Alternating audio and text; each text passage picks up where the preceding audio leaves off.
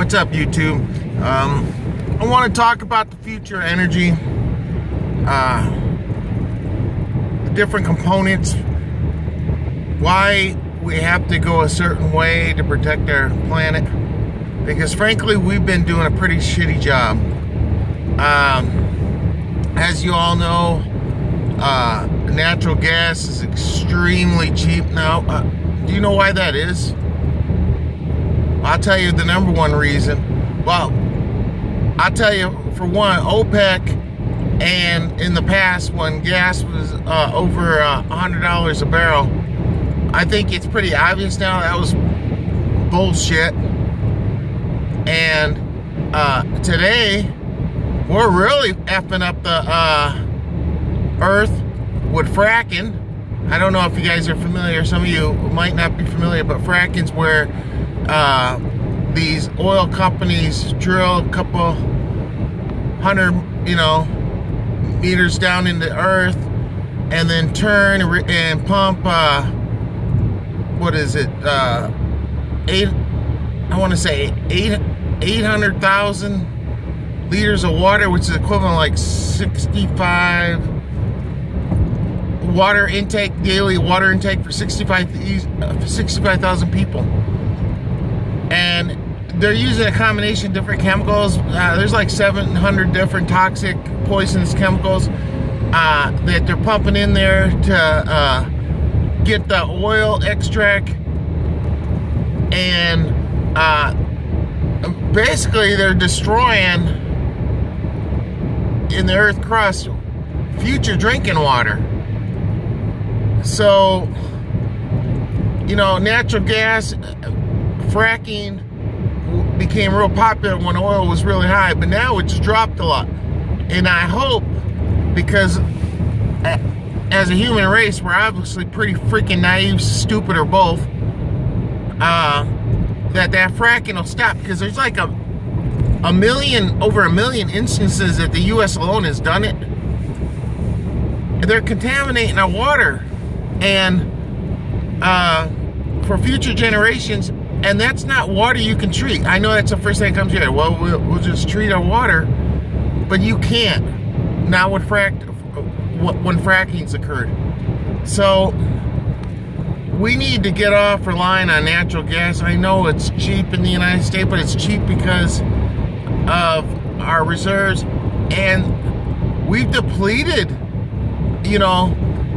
our conventional ways of getting oil. So now we've turned to fracking for like 60% of it, and it needs to stop. And it has emissions, which means it's bad for the ozone layer. And it's I'm not, some conspiracy theorist or anything, but we're messing up the earth by doing that. Now okay, let's move it on. Coal.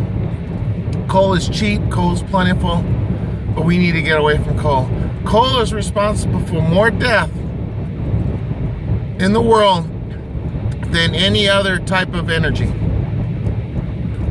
The facts don't lie.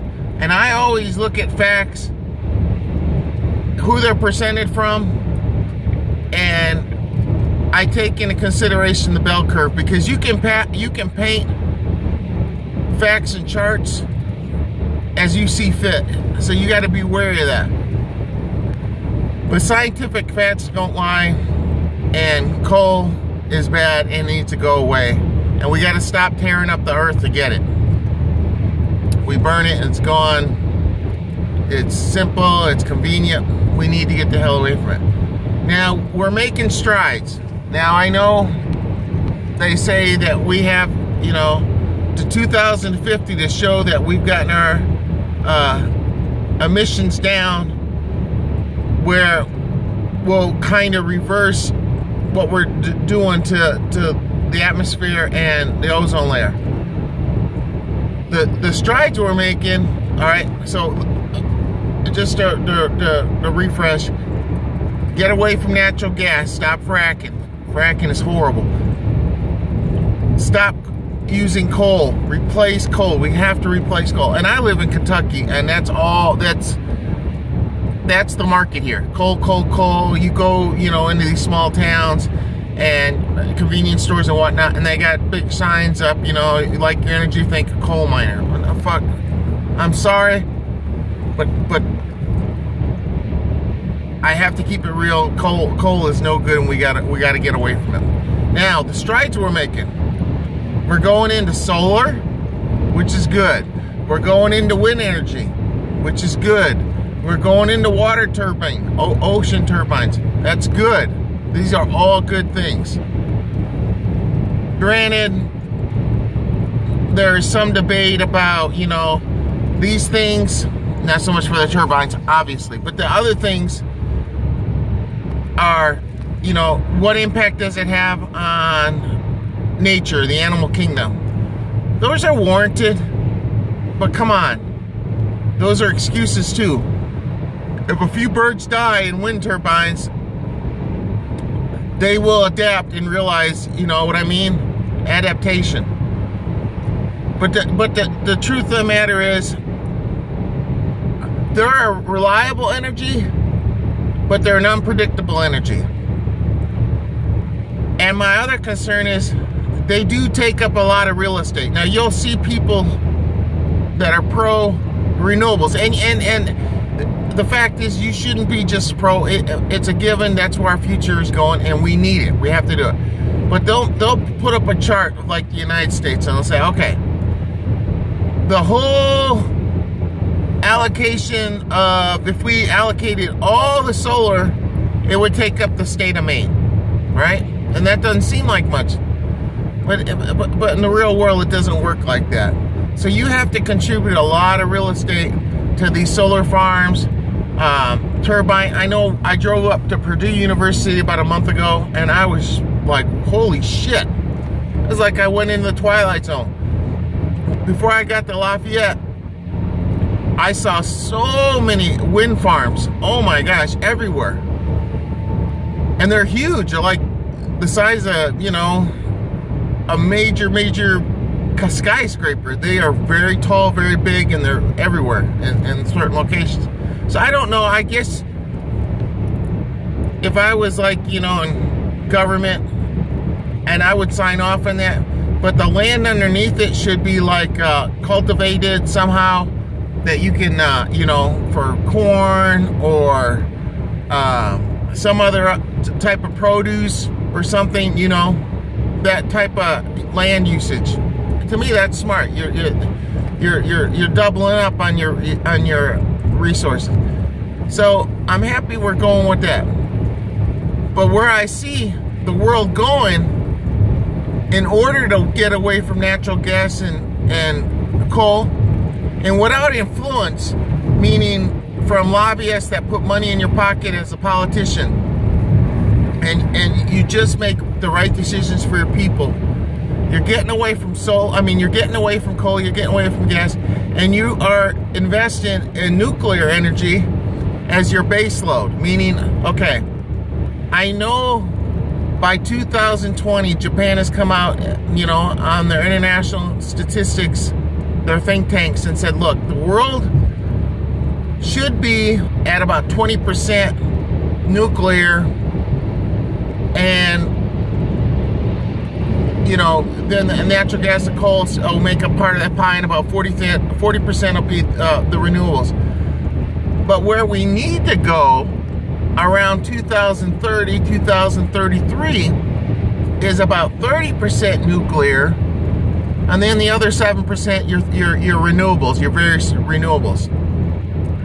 Nuclear is very important because it's a clean energy, no emissions. The only thing coming out of those chimneys at the nuclear reactors is water vapor. The only downfall is it uses a lot of water, but you can treat that water. See, there's a difference between nuclear and fracking. And in all honesty, the fracking operations by big oil is using just as much, or probably even more, based on your cross studies, of water. And that's water we can't recruit. In the long term, it's not going to happen. But nuclear, we can treat that water. And another thing, if you listen to some of the Bill Gates seminars because he's really behind it. Warren Buffett's on board. A lot of people realize the importance of nuclear energy. Nuclear waste has always been the rallying card for the protesters of nuclear energy. Well, now with technology advances, reactors are being built that can process nuclear waste. What makes up nuclear waste? Well, let's say, okay, you get uranium out of the ground, turn it and process it into yellow cake. It goes to the nuclear reactor. The nuclear reactor gets about 5% out of that, and then, and it's cheap, and it's the cheapest energy in the world too. I just want to throw that in there. But then like 95% of that yellow cake is considered, nuclear waste, right? Well, scientists have shown where now we can take that nuclear waste and we can process it down. It's not a theory, it's what the future is. It's just like when we process down nuclear weapons,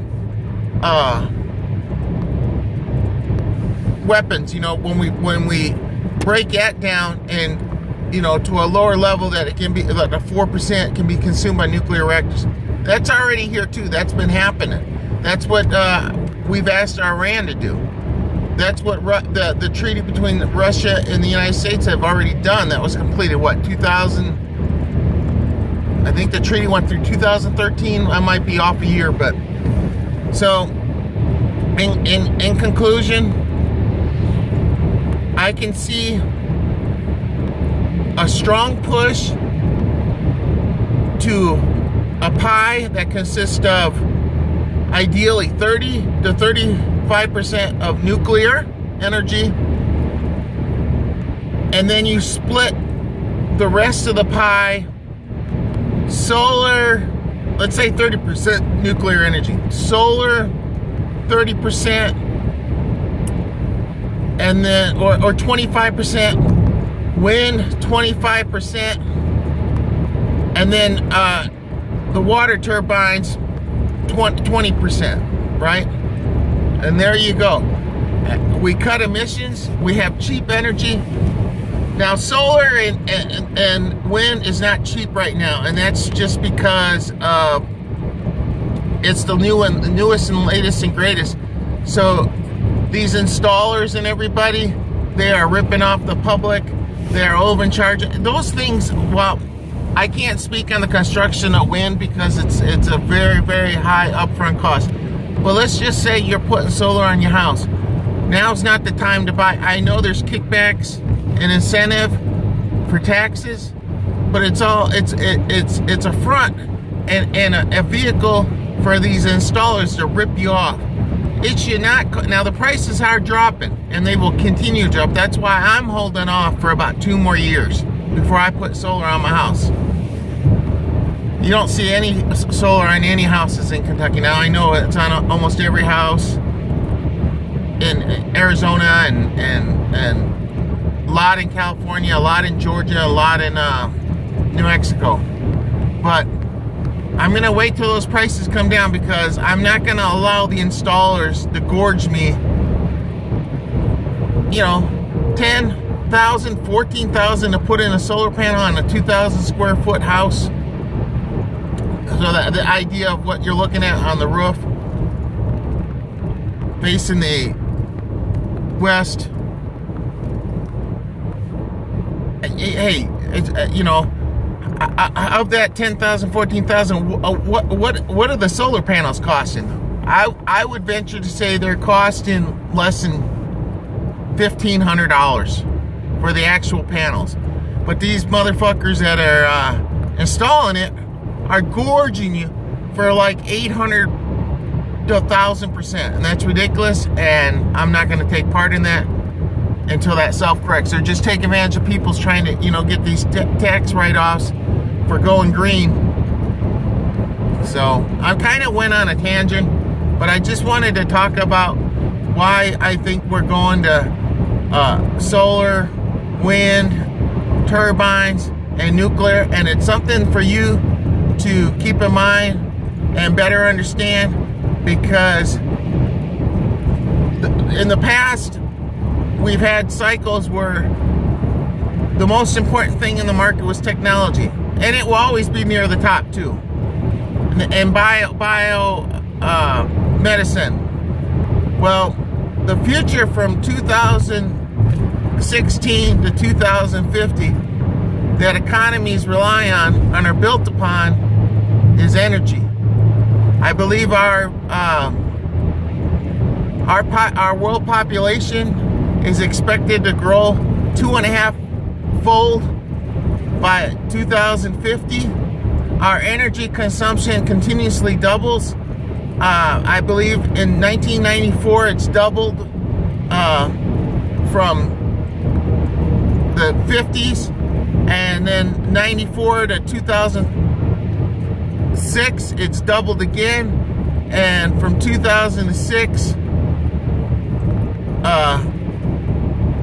to 2030 it's expected to double again, and then I'm not sure on the tail back end of that 2030 to 2050 it's going to double, but our consumption is off the chain, and I don't know if the United States, because I'm from Kentucky, I'm a U.S. citizen. I don't know if in the future, like when I say the future, like 8 to 10 years from now, if the government should seriously thinking about putting a quota on how many children we can have per family unit, kind of like the Chinese, because and other countries, you know, unilaterally need to do the same thing, because our population's getting out of control, our energy consumption's getting out of control, and we really got to do, we're already about 10 to 15 years behind on self-correcting, and we're running out of time. So obviously, if you look at the news in Google, the solar and wind has gotten a lot of press because those renewables have helped get a lot of people in office. And now it looks like it's going to be nuclear energy who's been crapped on, and there's been a lot of misleading and a lot of hate for not understanding. And ironically, it's mostly the female population, because historically females don't like to take risks, they don't like fear, they don't. I heard the theory that men look at an objective from the top to bottom, women look at from the bottom to the top, less risk adverse,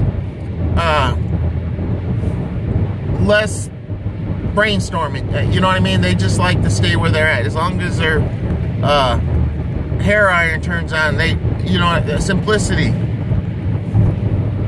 It's just natural instinct. But I think because women make up a lot of our green movement,